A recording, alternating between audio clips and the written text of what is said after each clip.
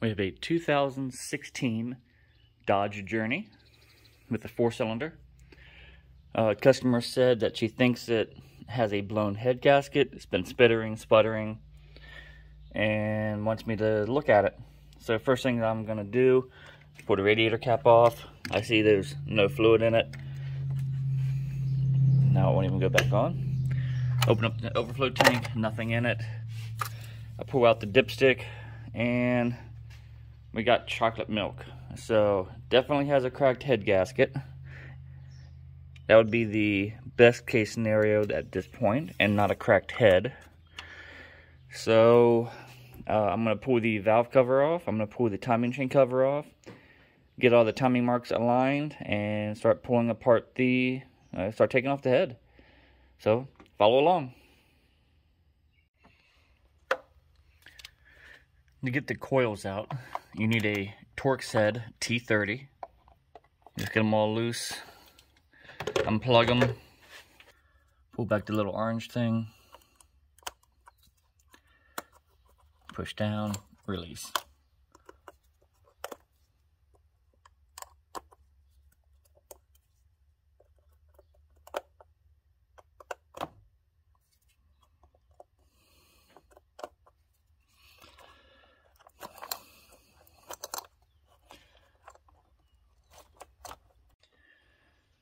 Once you get your coil packs out, you want to start taking anything that's attached to the valve cover off.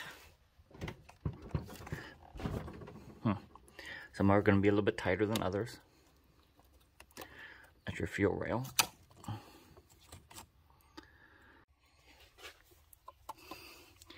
And once you get all your hoses off, then you can start unbolting the valve cover itself. For me, I think I'm going to clean the valve cover up a little bit before I turn it off, before I take it off. And that will help prevent getting dirt into the head itself. Even though I'm taking the head off, I still don't want to get it all nasty. This valve cover is an 8mm all the way around. And don't forget you have a couple in the middle. And once you get that off, you can see what the camshafts look like and see how bad the internal of the engine is. With the valve cover off, you can definitely see the signs of the blown head gasket.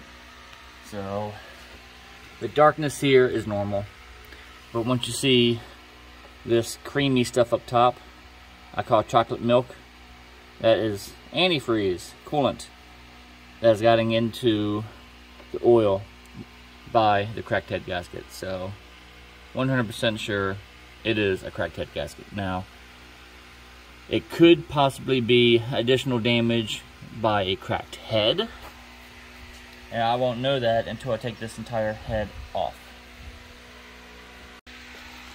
So I started removing the wiring, and it's now coming up to the fuel injectors. And for those who don't know how to take the fuel injector lines off, or the fuel injector, plugs off, you have to get a little screwdriver in underneath that red cap and pull it straight up. And then once it's released like that, you can then push it in and pull out. But until that red cap comes up, they won't come out. To get the intake off, there are 5 13mm that take it off. I took off the fuel rail, and I was able to see the 13mm up top. And then there's just plain to see the 13mm on the bottom, because the middle one actually goes through the intake itself, which is right there. That's the middle bottom. And then on the very bottom, there are 2 10mm that you need, 1 and 2, to take off the bracket from the bottom. I found it easier to get under the car. Right here is the bracket. I found it easier to get under the car and stick my head up to pull that bracket off. First you gotta take off the intake pipe, get that out of the way in order to get to the 2 10mm. Once you take all that off, it just slides right out, and once it starts coming out, you can disconnect your throttle body, you can disconnect your vacuum and your return fuel line. Before I come over here and work on the timing side, I'm going to drain the coolant, because when I pull the head off, coolant's gonna go everywhere anyways. So to drain the coolant on one of these, it's kind of backwards. Normally you would have a plug sitting over here, on any normal car, but on the Dodge Journey, it's on the front side over in this back corner, and it just unscrews. You have to see exactly how much coolant is left in this thing.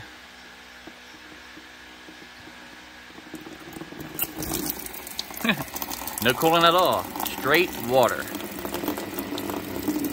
That's definitely not a good sign.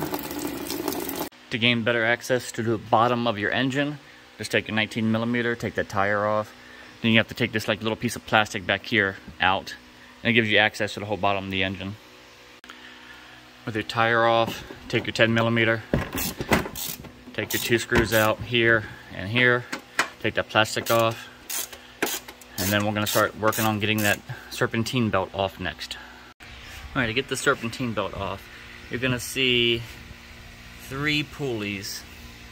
The top one here, here's the top one, a middle one, which is there, and I don't even know if I can get focused on it. There's a bottom one. So you're going to get the middle one. Once you get to the middle one, it's a 16mm, and you pull up. And once you pull up, you can take your belt right off. So when it comes to taking everything off, the upper motor mount, the upper power steering hose that goes down to your rack and pinion is in the way. So I can either take off the whole pump or just unscrew it here and unscrew it there and call it good. I think that's what I'm going to do. I would lose all the power steering fluid, but you know, who cares at this point. But I find that that's going to be my easier option. From there, I'm starting to remove the upper and lower radiator hose and upper and lower heater core lines.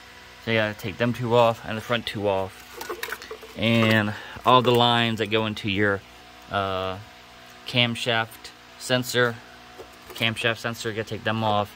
Knock sensor, water temp sensor, all of these just have to come off and set off to the side. If you want to, you can disconnect everything and set the whole wiring loom off to the side, but I'm not. I'm just gonna do what I can do. On the back side, you have 4 13mm to take the exhaust flange off for your exhaust pipe. I plan on just leaving the header on, the manifold on, and take off the head with the manifold. Shouldn't be no harm, no foul. But I'm looking over here at the water pump, and it looks like the water pump top bolt right there possibly is going into the head. So I'm probably going to have to take out that top bolt or take off the water pump completely in order to get the head off. Next, you're going to have to take off your lower AC pump bracket. It's 4 13mm, 3 attaches to the motor, 1 attaches to the pump, and 10mm 3 to take off your water pump housing pulley. And then you start taking out all your 10mm and 12 mil to take off your timing chain cover and take off your pulley too. You do have to take off your bottom pulley here, and what that does, it shows a 10mm behind it, but this is a 16mm nut. You gotta remove this idler pulley, 16mm nut, to get to that 10mm. Here it is. So you do have to take off your tensioner pulley. I tried just taking off the wheel itself, but this 10mm here was still stuck behind the lip right here, and you just couldn't get it out. So 2 13mm, you can see right there, 2 13mm, and that just pops right off. So don't worry about the wheel. If you do need to take the wheel off, it's reverse thread. So remember, righty loose, lefty tight. And the crankshaft is a 22 mil. A little tip to get these 3 10mm bolts off. Shove a pry bar behind it, and don't pull. I mean, don't pull hard. Just put enough pressure on it where it stops the pulley from spinning and you can take them nuts off. It does not take a lot of pressure. If you put too much pressure on it, you can bend the pulley wheel. Not a good thing. The other thing you can do is take a pair of vice grips, lock it on, and then do it, because it's going to rub against the back of the motor. But I don't like that because it can crush this pulley. So, word of advice. So I did have to take out the expansion tank, which is just 13 millimeter. 13 millimeter will hold the power steering on. Combination of 13 millimeter, 15 millimeter, and 16 millimeter to hold the upper motor mount on. You can see down here, I have the jack on the lower motor mount. So now all I gotta do is take these 3 bolts out, and this timing cover is ready to come off. Don't forget, near the bottom, there's one little tiny 10 mil that has to come out. If you don't take that out, yep, right there, you're gonna bust your cover trying to take it off. Once you get your upper motor mount off, and the one that's attached to the motor, it's all 13 millimeters, and all your bolts are out, you got this little slotted piece down here, right there. What you're going to do, use that to crack open your, I don't even know if I can do it. There we go. Use that to crack it open.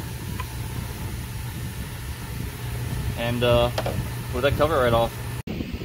Well, the head bolts are so tight that our traditional impact wrench isn't doing it. So we broke out the big one. And this thing hits with such power that I've never, ever seen it slow down, blink an eye, or anything. And using this still won't break the bolts loose. This is a 1-inch impact being reduced down to a 3/8.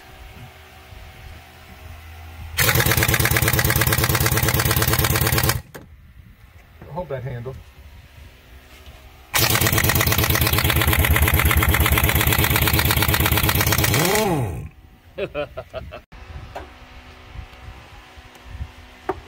Oh yeah, it's already, I see it wobbling at the bottom.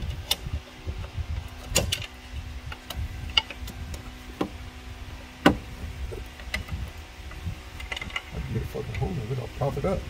There we go. And there we go. Remember, the header exhaust is still on it. Yeah. Oh wow. 3 and 4. So when you take the head off, I forgot to take off 2 items. One is this little bracket that's on the back of the motor. This bracket goes to the manifold on the back of the engine. It mounts 2 places on the engine, and the rod goes through the bottom of the manifold.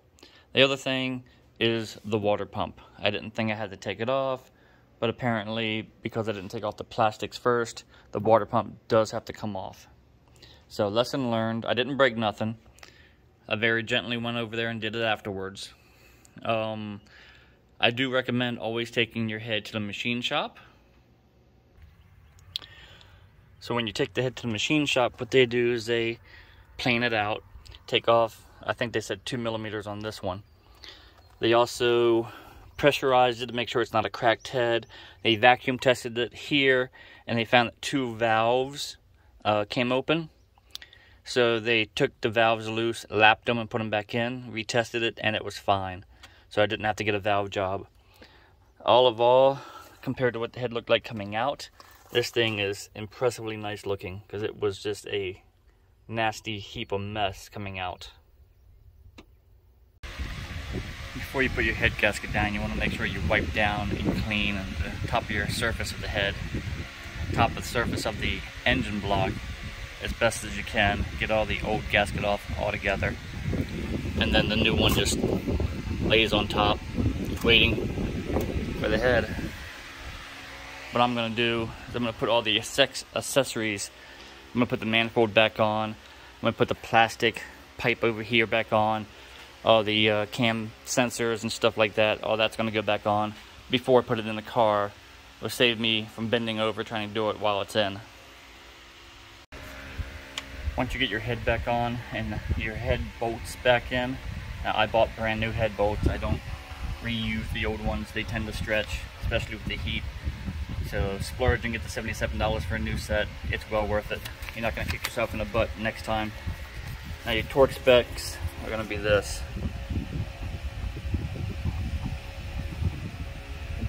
So hope everyone can see that just fine. Once it's torqued down, then you can start putting the cams back in. Now that you got your head back on, don't forget to put your little tappet covers over each one.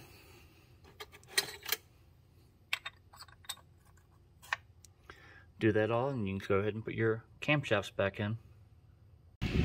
As I'm putting the head back together, I use assembly lube on everything to make sure that it's going to be well lubricated before we even fire this thing up for the first time after rebuild.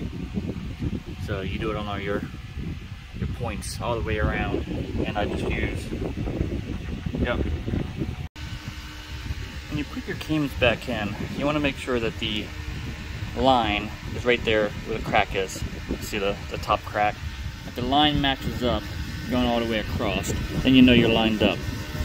Up here, you have a dot, and over there, you have a dot. It's more like a line. But these are where your cam and your chain meet and match.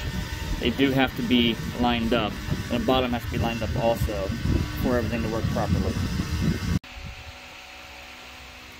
Now you put everything back together the same way you take it apart. Pretty much the same order. So now that it's back together, you cross your fingers. I had to charge the battery because this car's been sitting for a while. And if it starts, you know you have your timing right. If it doesn't start, you know you have your timing wrong. So